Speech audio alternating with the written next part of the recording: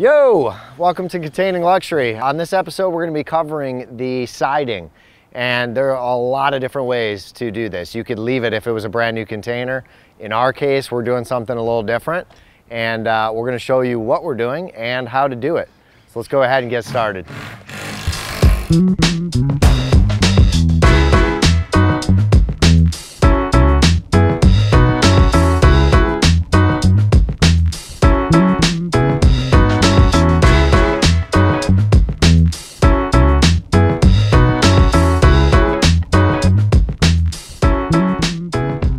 So when you're installing whatever type of siding you are installing, you're going to need something to screw to.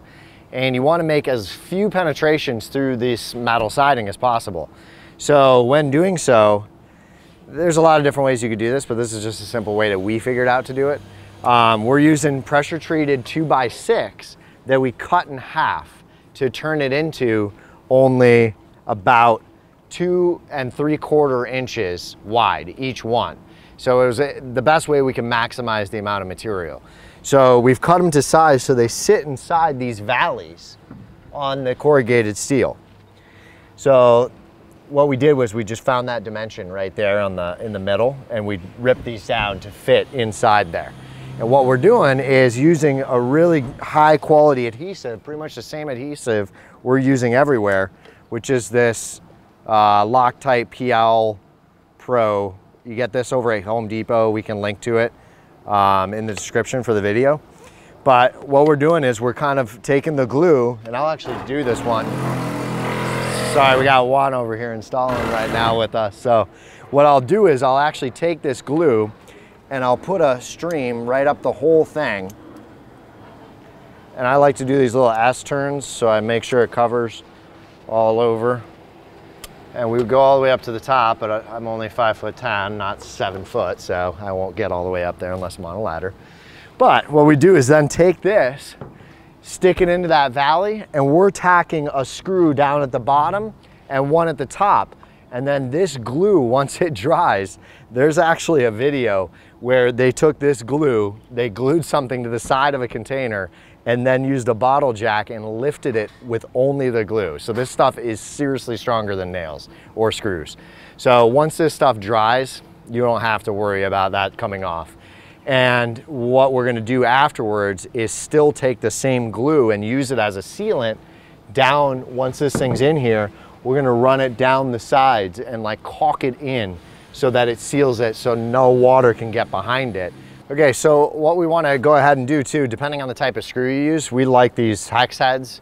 They're just really, really heavy duty screws that are going through here.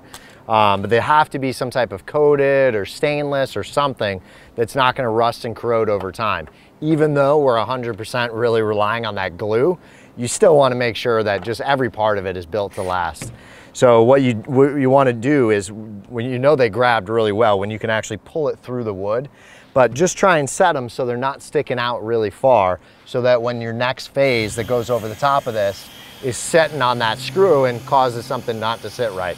So just make sure you set it all the way, and that's also going to verify that it's really grabbed into the metal behind it.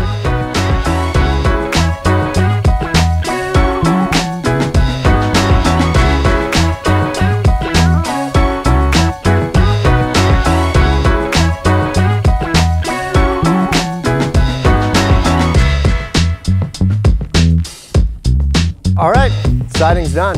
So what you can see is there's so many different variations of siding you can do. And what we went ahead and did is installed multiple different ones. So you can see everything is installed over those wood 2x3s essentially that we glued and screwed into the siding. We've got wood siding, tongue and groove, that we nailed to our nailers behind here.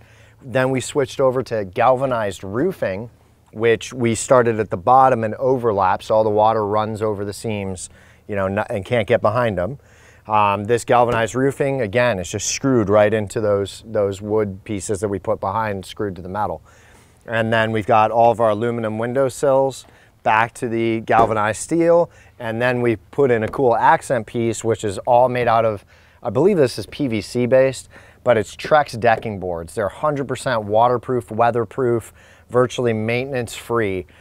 cool alternative. They're super expensive, $26 a board. So you got to make sure if you're using this that you're willing to pay for it. But we wanted to go as maintenance free as possible and also show you a variety of different sidings of what we can do, what you can do at home.